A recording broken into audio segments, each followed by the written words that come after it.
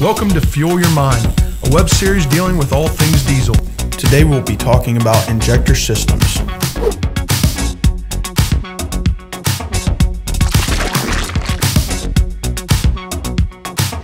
Welcome back to Fuel Your Mind. Last time we talked about DPFs and how they work. We also covered the different types of regens and the potential problems involved.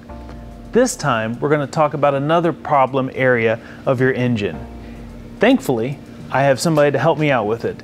I'm joined by Tom Perini, a mechanic. How long have you been a mechanic? A little over 40 years.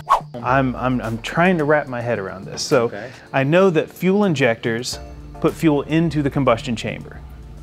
Can you walk me through, well, everything? The injectors are built to inject a precise amount of fuel into the cylinder at the right time to give you the most power that you can get. There are several different types of injectors out there. The early design were mechanical. They ran off of a push rod, a camshaft. They had a low fuel pressure, and the fuel pressure ran through the cylinder head on most of them. And when the camshaft opened up through the push rod, it would push down on the injector and it would squirt fuel in the cylinder. That was used in semis for years and years. Huey injectors came along, which is a hydraulic electric unit injector. They came out, Caterpillar I believe made those in about 93, 94 era. And those had a oil that ran through them, a high pressure oil. They had also the oil pressure opened them. There was no camshaft involved. It had a high pressure pump, and the high pressure pump created 2,000, 3,000 pounds of pressure, and it was always, the high pressure oil was always in the injector, and the computer told the injector when to fire. There was a solenoid on top and there was fuel in it, so you had oil, fuel, and electric, and they were all computer controlled. The fuel had, I would say there's a small portion of the fuel in the bottom of the injector, and you had the oil that come in on the top and push down on a cup that pressed down with several thousand pounds pressure, and that created a high pressure spray that atomized on top of your pistons, and it created a real good burn rate, fairly clean, and it made good power. That was the second design. The last one that we're mostly seeing now is a common rail, and the common rail has, your fuel comes up from your tank through a CP3, CP4 pump, and that pump creates pressure itself. It pumps it over to a rail system that has the injector lines that go off of it that feeds the injectors that have there's sensors on the rail also. So you have like a high pressure sensor and a low pressure sensor. Too high pressure, it sends fuel back to the tank, and it just kind of controls the injector pressures to give it the best atomized fuel for the conditions that you're driving. It's also what they're using to meet emissions nowadays is the common rail. You'll find that, I think, 2008 up in the Fords, 6.7s, the Duramax has been using it for years. Cummins is using it in the Dodges, and that's the best one out there right now, we think. Okay. Yeah, it's for emissions and power. All right, that's fantastic. So I hear you saying that the common rail system is pretty much foolproof. I love it. That sounds great.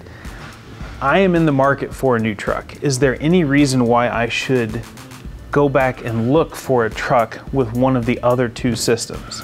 Is there any benefit to that for me? No, you would be going backwards in technology. You won't hardly find anything that's going to be real reliable in the older mechanical systems. You're going to be hot-shotting, like I think you said you wanted to. You want something newer that will give you better fuel mileage and good power. The Huey system was very particular on oil. Clean oil. If you don't have clean oil to your high pressure pump, you have thousands of dollars for repairs. So I would stick to the common rail. Sounds good to me. Is there anything else that I really need to keep in mind when looking for my new truck? Now, if you're going to buy a used one, a used common rail, test drive it, look out your mirrors when you're driving, put a little bit of a load on it, make sure your exhaust is clear, clean, there's no smoke coming out of it. That way you know it hasn't been tampered with or anything. Tom, thank you so much. I really appreciate the information. No problem. Good luck in finding a truck. Thank you. And now, the engine segment.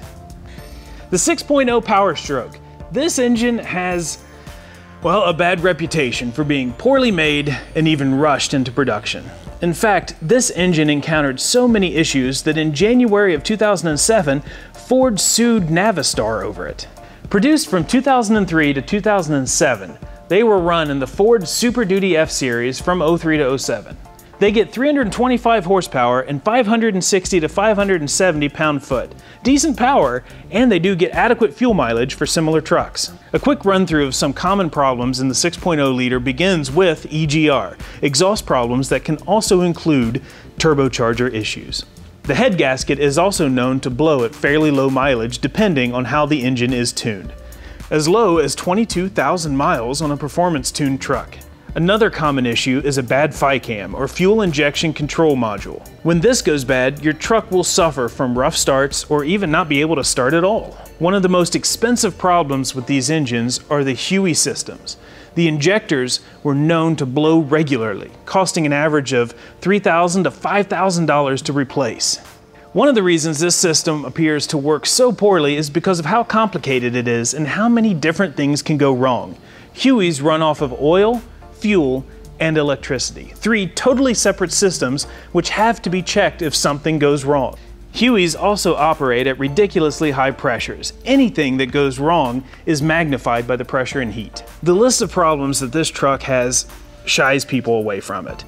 But in reality, with proper maintenance and attention, this truck can last a long time, providing the user with plenty of power and reliability for towing. There are differences in opinions on whether it is better to hot rod or modify a 6.0 and whether modifications improve or harm reliability. The bottom line is, with enough love and a little luck, this engine will see you through. Next week, we will look at the older version of the 6.0 and share a tip for how to properly maintain Huey injectors. Let's recap. Today we learned that injectors put fuel into the combustion chamber. We also learned that there are 3 main types of injectors: mechanical, which is just fuel; full electrical, which is known as the common rail system; and then the Huey, or hydraulic electric unit injector. The Huey uses both fuel and electricity. It is a hydraulically controlled and electronically activated system. Well, that is it for today. Thank you so much for joining us again on Fuel Your Mind, and please come back next time. And remember, if you ever have any questions or any ideas on topics that you'd like us to cover, please just send us an email. Thanks again, and see you next time on Fuel Your Mind.